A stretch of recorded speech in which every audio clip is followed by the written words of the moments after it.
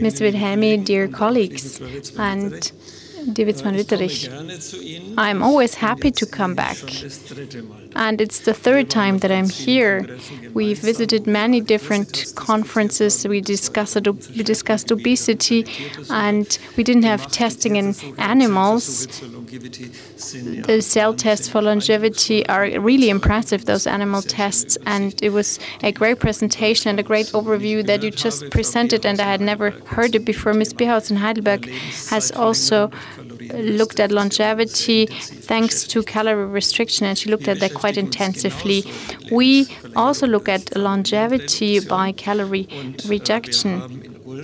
And in Ulm, the cradle of curiosity, Professor 𝗔𝗯𝗿𝗃𝗏𝗃 was the zero diet expert. In Ulm, it was started under Professor 𝗏𝗏𝗃𝗏 and Professor 𝗔𝗯𝗿𝗃. They noticed that after war, people gained weight again in 1960, more or less. Before, overweight was no problem. And then Professor 𝗔𝗯𝗿𝗃 started to look at this from a scientific perspective. And he did major studies in Ulm at the university, and those studies then led to very different conclusions, which we discussed quite often, and we did not agree on the number of days that people were allowed to fast, or whether it should be substituted fasting, and then different fasting methods came up with substitution, protein substitution. Then there was the 𝗹𝗲𝗰𝗵𝘀𝗶 diet and the 𝗹𝗲𝗰𝗵𝘀𝗵𝗃𝗃 diet. They were all restricted in calories, always in protein, very little fat, and high in carbs. We started with amino acid infusions. We did not do animal testing. We immediately started to work with people, study people, and we ran many different studies. Our boss told us back then, okay, just do it, do something. And we found that, yes, with obese patients that had a BMI of 40, 50, or even 60, that there were many complications. We had cardiac arrhythmias, people died of a heart attack, and our cardiologist went crazy. He said, okay, what could be the reason? There was not enough protein present, so we substituted protein, and this is how the protein-substituted modified fasting came into being. We organized the Ulm 𝗪𝗲𝗄𝗃𝗃 symposium, and Ms. Wilhelmi was involved from the very beginning because she offered a very interesting concept. We then also had the German Association for Obesity that was founded in 1985, and Professor 𝗔𝗯𝗿𝗃𝗏𝗃 was the first president of the association. And he had the objective of making this more scientific, the study of obesity. He was the first president, and Professor Gries, he cannot be with us today. He's 93 years old, but he's still very fit. We meet each other regularly. He was the diabetologist, and he had the idea of founding this association, so he was there right from the beginning. He said, let's do this research association, start this research association on obesity. And they looked at the clinical image of obesity. That was Professor Gries, and he's also doing well. In 1993, we organized the 5th Congress on Obesity in Ulm. It was a lot of work, but it was also great. The European Association of Obesity then grew later on, and they looked at it from the scientific perspective. And back then, we already talked about the protein-substituted modified fasting in obesity patients. We published our findings, and Ms. Wilhelmi was also very actively involved in this. And she showed us that in the Buchinger clinic, she offered a great program to deal with the metabolic syndrome, risk factors, and overweight. and she had the idea of starting an interdisciplinary modal therapy. We thought that that was really a great idea because we thought we were about to establish guidelines, and those guidelines should consider the concept multimodal. Not a doctor is doing the treatment or simply a physiotherapist or a psychologist alone. No, we wanted a team to do all of this, and that has been implemented. And I was also asked to present team concepts today, so that fits quite well. In Ulm, we did many studies, and the studies have shown things that we didn't like so much. The zero diet, total fasting, and the patient here, you can see he lost weight. Of course, you lose a lot of weight with that kind of diet, but then with the ketoacidosis, he stopped drinking, and then the uric acid dropped, and he needed dialysis.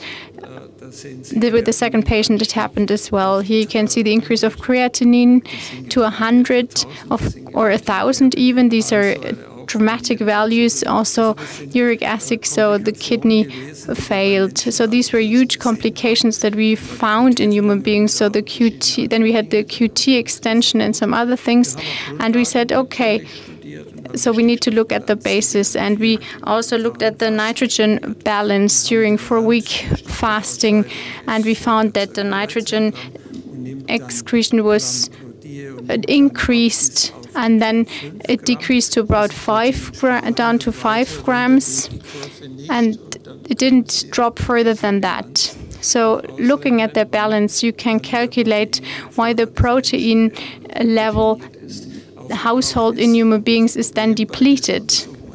The problem with these studies was that the subjects burn functional protein first, not muscular protein. All obese people have that because they weigh 200 kilos, but what they burn is the functional protein of the kidney and the heart muscle, of course, and this, of course, is very tricky when it comes to survival. It's a huge risk. So we tried to balance this nitrogen balance, and we substituted it with protein. Here we gave 33 grams of protein per day, and you can see the nitrogen excretion, and then you see it with the 33 grams of protein, and it's identical.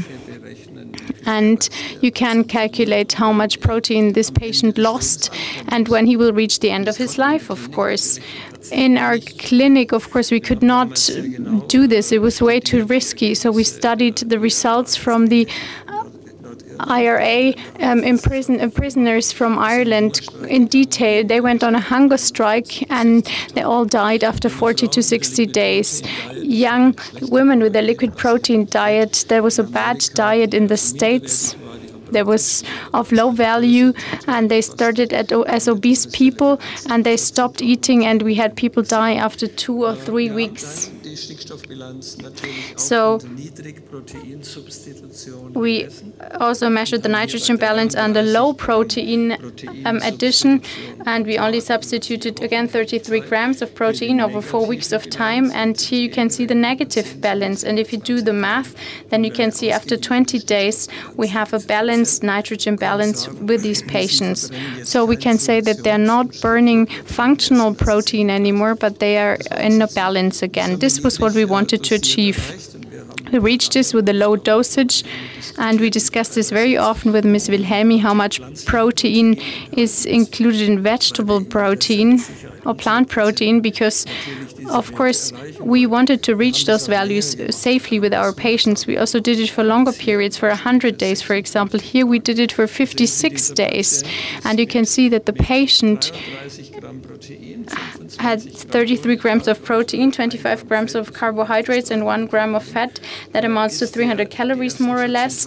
And for the first 2 weeks, he was negative in the balance again. So it wasn't balanced again because energies are being saved. And the mechanisms that Mr. Mitchell described have not started at that point. Only at a very late point will the human beings start with lipolysis. That means they burn the fat that they have as reserve, fat mass. But the evolution tells them, keep the fat. Maybe the situation is going to be worse. So lipolysis only starts after 3 to 4 days. And only then will they burn that fat. First of that, they will burn glycogen. And with 300 calories, Over 6 weeks, you have a balanced nitrogen balance. If you substitute that with vitamins, mineral elements, and so on and so forth, then you can continue this treatment forever, in theory. We did that. And I thought if people go to Mars, we will also be able to do this. Here you can see the nitrogen excretion again with a different kind of treatment. We discussed different forms of treatment and studied different forms of treatment. This was the 𝗏𝗏 regime. We did work with Mr. 𝗏𝗏, and it shows that this is a low-calorie diet. You know it. It's got 7 grams of protein, 100 grams of carbohydrates, and hardly any fat. But every third day, patients get a bottle of wine. So, of course, this has a huge effect. It was a compliance problem with us in the clinic, so we had to reduce that. Mr. 𝗏𝗏 was the patient of Ms. 𝗏𝗏 at the time, and he was happy to do it. Former Austrian Chancellor. So the 𝗏𝗏 has a negative nitrogen level or balance, and we said, oh, you can give 50 grams of cream cheese. That helps you improve your compliance result, and it's not going to be damaging. Obese patients with a low-calorie intake were also examined during the 𝗏𝗏 regimen. They were negative. The balance stayed negative. And if you compare the overview and the total studies of the nitrogen balance in grams per kilogram, this is what you can see here, weight gram per loss of kilogram in total weight compared to total fasting. With total fasting, you have a high loss of nitrogen. There's no doubt about that. We were able to prove that. We then looked at the 𝗏𝗏 regimen, and we found that 701 gram, that was the substitution, and we lost less nitrogen. If you do modified fasting, there was many studies, protein substitute modified fasting.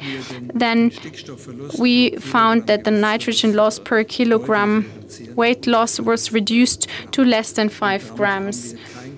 And this means that we did not have an overall loss issue anymore.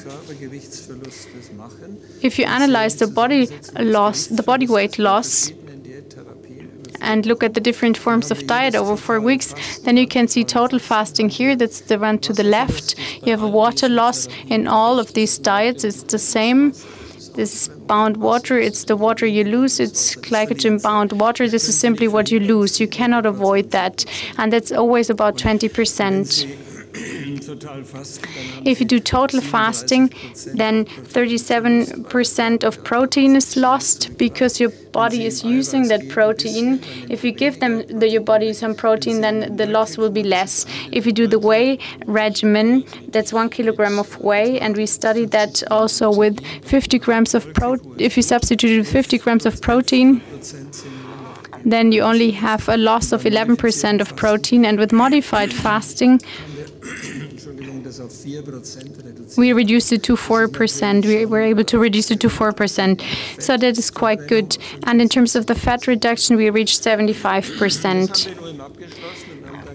We completed that in Ulm, and we said, now we want to run an analysis of what we have to do to prevent negative impacts. So that means we have to substitute it with something to balance the negative electrolyte balance.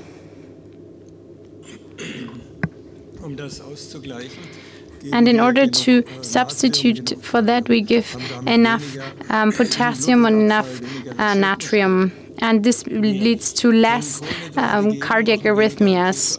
We also see less ketoacidosis. You cannot prevent it completely. Whenever fat is burned, you have ketoacidosis to some extent. But you can prevent it by giving lots of liquid and by also giving carbohydrates, protein as much as you need in order to compensate for the negative N balance. That's 30 to 50. According to the European guideline, they talk about 80 grams for obese people. We think that that's too much. You don't need that. From a medical perspective, we could do less. We substitute the protein loss, and therefore we prevent the problems that we have seen very often, such as cardiac arrhythmias. You should also balance for negative trace element balances, because if you do this overnight, then the body will not handle this loss of trace elements quickly. This was the development of formula diets with protein. We did total fasting for 10 years, and then we said, okay, we add some protein. So we started a working group. Then Gura and Macklin and Baird started in the States and in the UK. And there were also some surgeons that started working with liquid protein diets. And then in Germany, we started a development to make sure that it was evolved or into a program. 𝗷𝗲𝗏 was then developed. It's optimized fasting with the substitution. We worked together with Mr. Pudel to work on the psychology.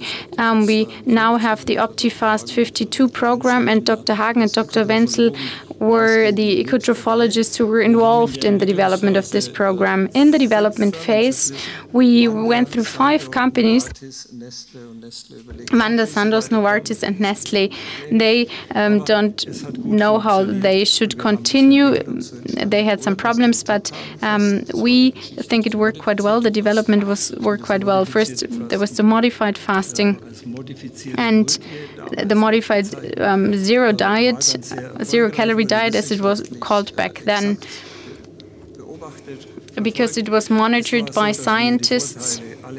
So we know all of the advantages. You know of the advantages. You're fully in your protein balance. You have the essential fatty acids that you need, 10 grams of fatty acids that you cannot substitute and that we don't have saved in our body. You need carbohydrates. Electrolytes are good, as well as trace elements and vitamins. They're also substituted. If you do that, you have fat loss and weight loss. You don't feel hunger. That's the opposite to fasting. You don't feel hunger because it's just a change in the ketogenic balance, and there's high compliance. If you want to torture your patient, then you just give him 1,000 calories. They feel hungry for 4 weeks and they stop the diet. So fasting is great. We have a high compliance, and given the high weight loss, this increases the motivation of patients. Formula diets do not have any disadvantages. If you avoid mistakes in treatment, there is no mortality, increased mortality. Then we went back to Ms. Wilhelmi and her approach, and we started an interdisciplinary therapy with obese people or for obesity. We said patients need a doctor in order to assess the risk. They need to move and exercise. They need nutrition, and they need a psychologist. This worked quite well. We also found rooms where to do this, defined the rooms. We had a training room. We also developed the training programs. Our objective was to help obese people, extremely obese people, and that number of people increases. We have 30% of obese people in Germany, and that is quite a high percentage, and 50% of people are overweight. So overall, we need care and treatment of these people. So we did this via the 𝗷𝗲𝗏. We started 50 centers in Germany. We founded 50 centers who all follow the same program. The formula diets were not understood by most people. You have the doctor, you have the nutrition, you have the behavior and exercise. That was all important. And this program is a long-term program with a fasting phase of 12 weeks, then a transition phase of 6 weeks, and in total it lasts 1 year. They do it in groups because the individual therapy could not be financed from our perspective. This is the principle. They have there's different formulas with protein, with of course with fibers. Mr. Pudel introduced the points. Instead of the calories, we discussed this for very long because we disagree here. He opted for the points because he thinks points are easily understood by people.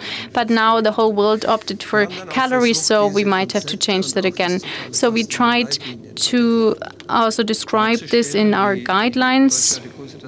And the German Obesity Association wrote this guideline, and then they approved of the formula diets, which were not very popular for a very long time and not accepted for a long time. By now they have been well accepted, and the association found, the DGEM found that the formula diet with a weight reduction program is actually the best diet that you could opt for. Unilateral diet options are not recommended, and the DAG, the German Obesity Association, said that fasting is not suitable for fasting. Everyone can fast. I think everyone can fast without suffering from any damage. But if you have obese patients who have to lose weight under the supervision of a doctor, and then of course there is the responsibility the doctor bears. And if there is damage to the patient, then in the end you will be held accountable as the doctor, and this is what makes it so difficult. And for that reason, it's easier to fall back onto their guideline and say, I'm careful when it comes to fasting in obese people.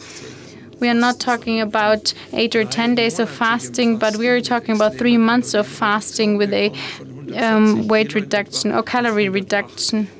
Calorie reduction from 140 to 108 and from 111 to 89 in women. So the red line is women and the green is for men. These are good values.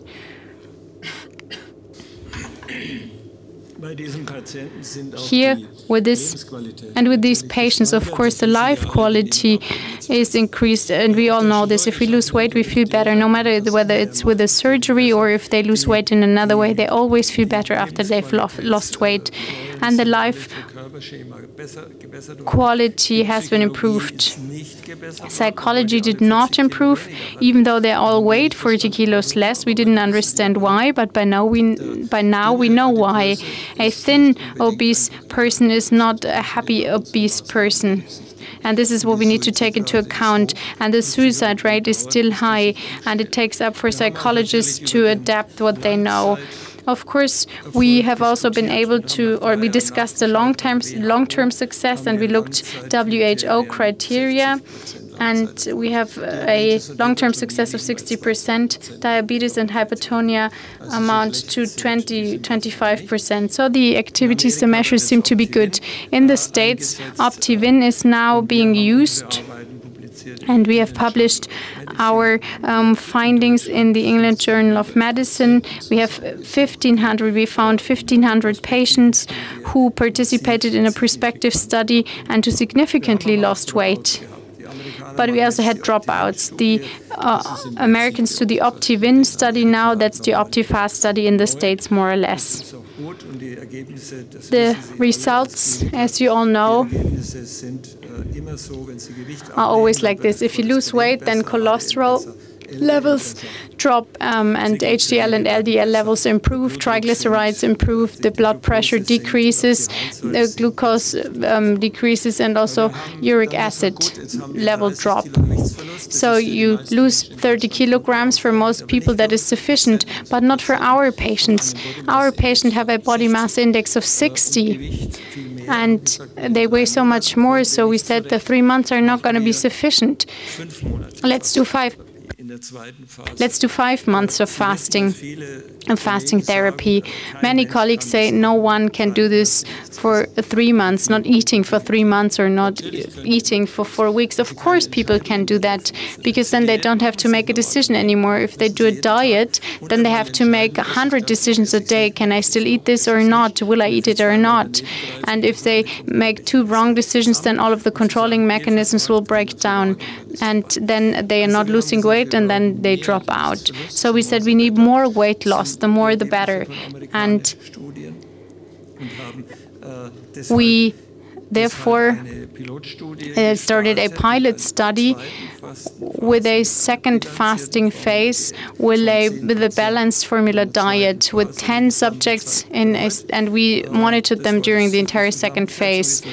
So here the BMI was at around 50 with one fasting phase. So men weighed around 160 on average, and women weighed 136 on average. And if you look at the profile of the patients, this is the women. And if you see the weight loss, then women lose 24 kilograms, almost 25 during one fasting phase. And if they fast twice, so for 5 months, they lose almost 40 kilograms. Here you see the men. During the one fasting phase, they lose 28. And with 2 fasting phases, so for 5 months, a hypocaloric diet, they lose 65 kilograms. These are average values, and that is quite some success, and it's relevant from a clinical perspective. So it is good that we did this study, and it helped us to show compliance is good.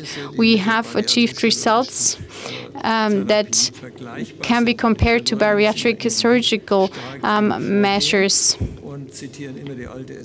Very often the old SOS study is cited, but of course this cannot be compared. But you can see if you don't do anything, then people gain weight. There's no doubt about that. If you do something, if you exercise, you lose weight. If you do surgery, you lose weight. The sleeve is not included here yet. The gastric bypass is the most efficient one, but the 𝗹𝗲𝗃 2 phases, brings us down here with the gastric bypass. They all gain weight afterwards. Those with the sleeve gain most weight afterwards. You may know this because our stomach adapts again. If you take out half of it, it will grow back, and people are capable of eating just as much as they ate before. This study is not a proper study because we have only 10% of the patients that the study started with. And of course, from a scientific point of view, that's not correct. But we said we take the 3 best out of our 10 patients and we'll follow them up and take out the worst patients. No, you can't do this. It's a bad study. The SOS is a bad study, and surgeons don't quote it as much anymore. Men are so good with the bypass. If you have a well-led therapy that's done with an interdisciplinary approach and has a stringent approach, you can be just as successful as with the surgical approach, and you can have significant success. You won't be able to read this, so I'm going to drop this. These are the recommendations by the DAG in the guideline, what kind of study, what kind of therapy program should be recommended. Here you can see an overview of the weight reduction programs. In Ulm, we started with the group therapy. There was a logical consequence of how we started in Ulm. And without formula diets, they cannot be successful. That's what we found. ÄGHE, the health insurance, 2 kilograms. Weight Watchers, 5 kilograms. Mobilis, they just went bankrupt, 5 kilograms. We developed our own program, Doc Weight, 8 kilograms with a calorie restriction. Body Weight works with the formula diet, 8.9 kilograms. In the multi-center study, we had a weight loss of 17 kilograms on average. Here 24, and with a 2-phase fasting, so much more, 44. So formula diets have been successful. In 2001, we published long-term results, or long-term results were studied. Low-calorie diet, the results of weight loss, not so great. They didn't lose that much weight. There was the one in yellow. If you have VLCD, very low-calorie diet, then you have the best long-term success. And after 5 years, you will still see success stories. And this is why we started the Doc Weight program. You may have heard about it already. It was developed together with Ms. Schilling-Wassmann. She was also there, and it was developed with a multimodal therapy approach. And this multimode approach led to a loss of 8 kilograms. We said this is still not enough. We need more. So we add a formula diet in order to double the weight loss to improve compliance. So we founded our own practices. We have a focal practice for nutritional medicine. We have 100 by now, and they can also do fasting therapy if they go there, because they can choose the therapy. The doctor bears the risk, and they will monitor everything. So we are currently establishing these new structures. We are discussing it with the insurance companies, whether they will pay for part of these programs to make sure that the epidemic obesity in Germany is dealt with. We are cognitive beings, so you can also approach it from the cognitive cognitive point of view. And specialists and doctors have to be able to reach our patients, and we have to tell them that they can live as vegetarians or flexitarians, whatever they like, but they should keep their risks in mind, because this will otherwise really raise the costs for the community. Personally speaking, I think formula diets are indispensable. Short and long-term successes are good if you have an interdisciplinary multimodal approach. The results of a weight reduction program with their second fasting phase have great successes. The financing is still not clear. In Germany, we need a clearer financing structure. Someone needs to finance this. Then, of course, we also have to do the follow-up. And I still think that interdisciplinary, multimodal, long-term therapy programs with formula diets are the gold standard of obesity therapies. Thank you very much. Thank you very much for your attention.